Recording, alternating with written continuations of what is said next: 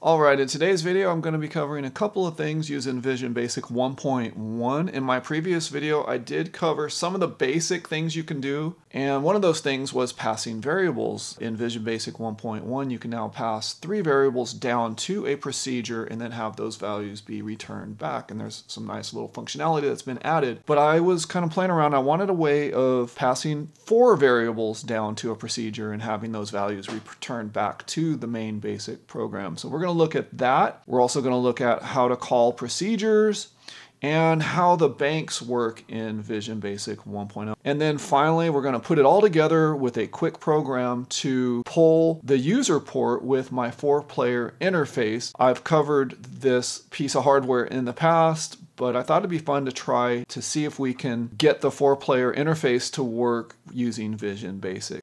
Let's dive right in. So the first thing I wanted to show is if we start writing a program, we're going to do a CLR to clear all our variables, and then we're going to create 4 variables. Decimal, let's call it P1, P2, P3, P4. And then we're going to tag those variables 4 bytes into each one. So we're going to create a tag. X1 is equal to P1 plus 4.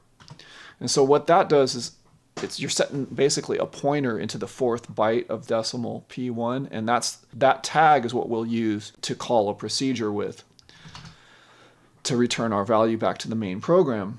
And so we'll do the same with the rest of the tags here. X2 is equal to P2 plus 4, comma, X3 is equal to P3 plus 4, comma, X4 is equal to P4 plus 4.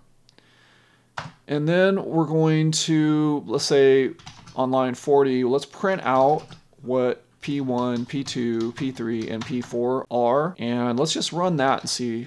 We should get 4 zeros if this works properly. And we do. And so then what I thought I would do is at line 1000, let's call a subroutine. Let's create a procedure, and all you have to do is declare it this way, proc, and let's call it test. And then we'll do an assembly language, a quick little assembly language. We're gonna change those tags, x1, x2, x3, and x4. So let's load a 1 and store it in x3. Load a 2, store it in x4. And so on. Let's just for the interest of keeping it neat here, we'll go on the next line. Load a 3 and store it in, what am I doing here? Let's go a load a 1, let's go to x1, x2, x3, and a 4 and x4. Yeah, that makes it simple. And then we'll return back. So we'll load a 1, store it in x1, a 2, an x2, a 3, an x3, and etc., etc. And then on line 50, we'll call the test. Line 60, we'll print out the variables again. And then let's just say line 100, we'll end the program. So we're going to print them out. When it first runs, it should be all zeros. You run your test. It should set each variable to 1, 2, 3, 4. And then you print them out again. Let's run that, see if it works. And so that's quite simply, that's the first part. So all we're doing is, we're not passing the variables down to the procedure. All we're doing is referencing them like a pointer. And so we're changing them in the procedure. That way, when we return back to basic part of it, we could still use those variables. All right, so let's clear the screen. And the next thing I wanted to demonstrate is what we can do is create banks in Vision Basic. And so let's look at the file command real quick. In here, there's a banks tab. So if you use your left cursor arrow and right, you can kind of arrow between these. And right now I have banks 0 and 1 on, and you can use the space bar. The plus sign signifies, so it says on plus, which bank is the current bank that Vision Basic is working out of. And you can hit the space bar to turn on additional banks. I've emailed Dennis, and he recommends turning on all the banks if you're going to play with the banks. And so we can do that. But I don't know, maybe I'm crazy, but I don't like having all the banks on. But what you can do is hit Shift Space to turn off the banks you don't want to use. And I just want to demonstrate that. And in here you can also give these a name, like this is bank 0, bank 1.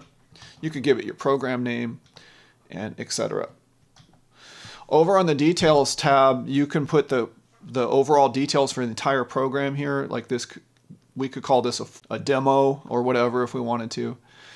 And then in the Settings tab, we can change some of the colors and stuff like that. Now, if you hit the top left on the keyboard, the little arrow, left arrow, that brings you out of it. And Vision Basic still remembers this, but you will need to save your program at some point so you don't lose program code that you've been working on.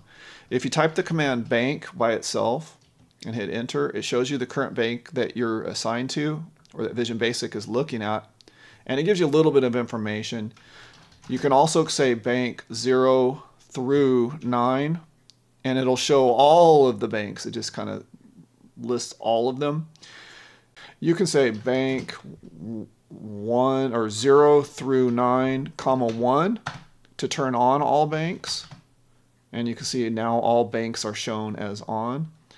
You could also turn off to say banks 1 through 9. We can go bank 1 through 9, comma 0. And now you'll see that those banks have been toggled off. But let's turn bank 1 and leave that one on. One of the things I learned is you can use the new command and you can zero out the banks. You can say new 0 through 9 and that blanks them out. You can switch banks so if we have a program, if we're in bank 0, let me clear the screen. If we're in bank 0 and we have a program,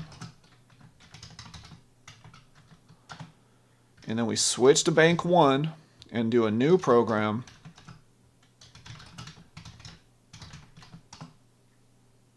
if you run this, Vision Basic combines those two programs into one. And so that's kind of neat, right? So I just wanted to show that, even though like we're in bank 1 now, and it shows just the one program. So switch to bank 0 and it'll show the hello part.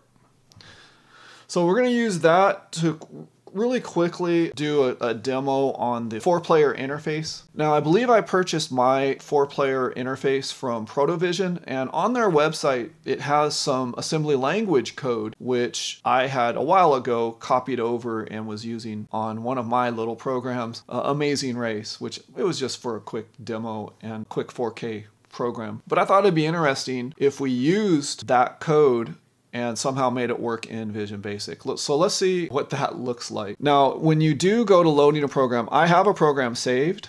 Say we're in bank 1. If I was to load a program in right now, Vision Basic would try to load the program off of the disk into this current bank, bank 1. But what I want it to do is I want to switch to bank 0 and then load my program. And I think my program is called bank 1. So let's take a look at it. Oh, and notice if you have a program, it will ask you, do you want to replace, merge, or skip? I'm going to do replace and replace. So assuming again we're in bank 0. That's the main program. Let's look at bank 1. And that is the code that's on the Protovision website that's basically converted into Vision Basic. And what I did here in the main program, you'll see I have those tags. I have the X1, X2, X3, X4. And so this is very similar to what I just demonstrated, the quick demo that I did a few minutes ago, except I do call the scan init. The 4-player interface requires an initialization, so I call this scan init. And I declare the decimals P1, 2, 3, and 4. And I have the tags X1, X2, X3, X4. I scan the joystick port, calling that in bank 1, and then I'm printing out what the variables are, P1, P2, P3, P4, and then I have a goto, it's just looping. And so if I run that, like right now I do have a joystick plugged into port 4. So let's run it. And you'll see the value is 31, but if I hit up arrow, see how it switches to 30? And if I hit left arrow, and if I push the fire button, down, right.